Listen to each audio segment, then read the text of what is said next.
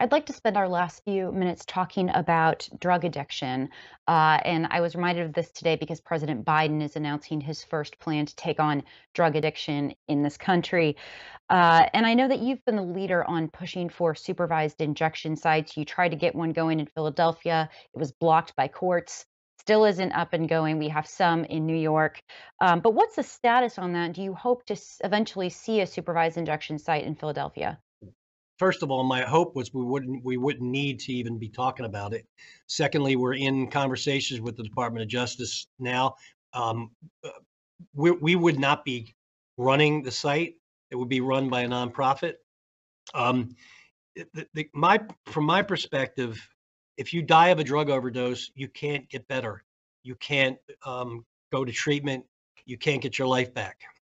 So if you inject in an alleyway or under a bridge somewhere and you lose your life is gone for good.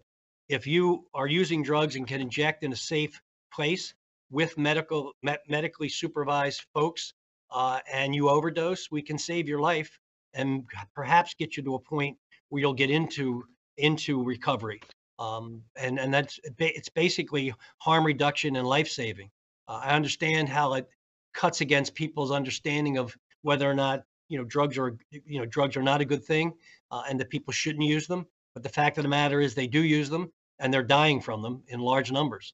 And if we could set up a system or a situation where they can deal with their addiction, inject safely, and not die, I think that's our responsibility to keep people from dying.